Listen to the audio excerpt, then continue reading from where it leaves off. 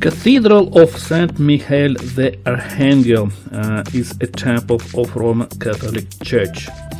It's located in the center of new town on the Independence Square. The cathedral itself was founded as an Orthodox temple in 1895. The height of the largest from the five domes of the temple is around 50 meters.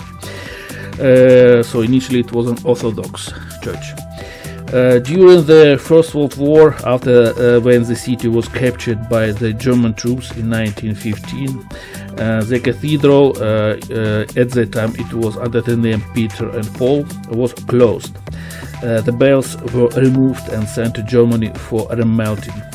In 1919, the temple was opened again with the assignment of Roman Catholic Church.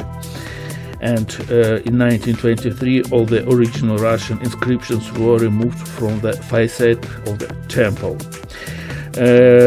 During the Soviet time, the building housed an art gallery of stained glass and sculpture. In 1990, the cathedral was again transferred to the Roman Catholic Church, and now it has the name of the St. Michael the Archangel.